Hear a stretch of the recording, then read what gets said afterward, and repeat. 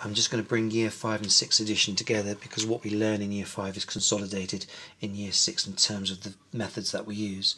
So the children in Year 5 and 6 will be able to add large digit numbers together, so 5 and 6 digit numbers. So again, if we give you a context, if we had 75,457 Manchester United fans, and we had 56,273 Manchester City fans, how many fans would there be in total at the two games?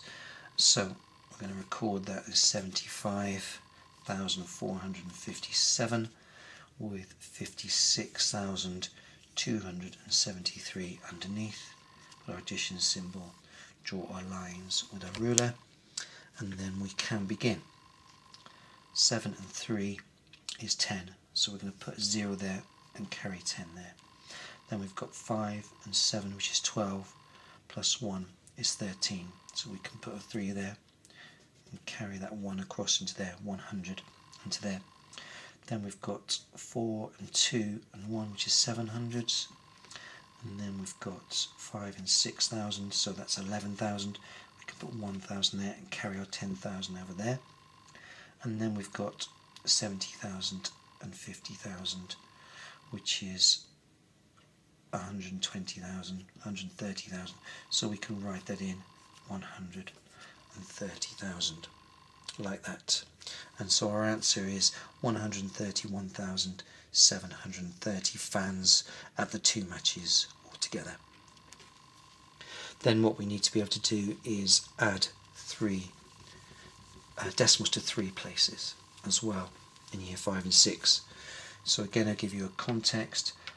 If my car is 3.75 meters long and my trailer is 1.755 meters long, that's my trailer, how long are they together?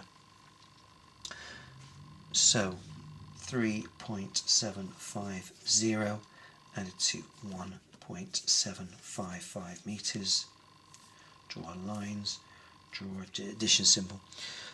Again, I would put the decimal point in before I start so it's not forgotten at the end.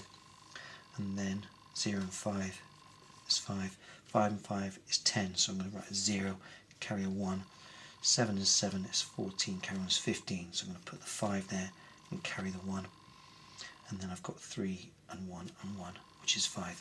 So my answer is 5.505 meters, and that's the total length of my car and trailer. And that's how we add 5-digit numbers and decimals to 3 decimal places in Year 5 and 6.